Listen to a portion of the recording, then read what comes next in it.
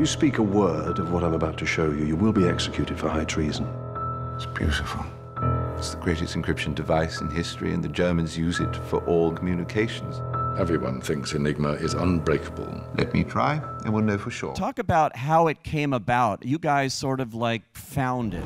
It was the fall of 2009 when we first heard about Alan Turing.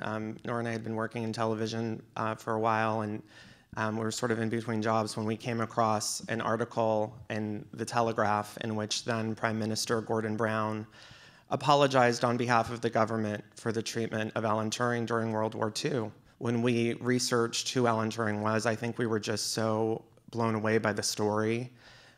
We couldn't believe that a man who played such a large role shortened the war by 2 years, saving 14 million lives, that we had no idea who this person was. In addition to the sort of political aspect of his life, there was the sort of personal tragedy that moved us. An incredible cast with Benedict Cumberbatch, and I thought the best thing I've seen Keira Knightley do since Begin Again. I think that we were an independent film that was in sort of the unique circumstance of not trying to cast people to increase our foreign sales. We had a script that everybody believed in and a story that we wanted to tell and that we wanted to protect. And there had been an earlier history, on the major side where there were, potential, U.S. actors that were being considered. And I think when the three of us came together with Graham's, the idea was, how do we just protect this story and tell it the right way and cast the people most organic to the roles, so that we can hopefully make a movie that,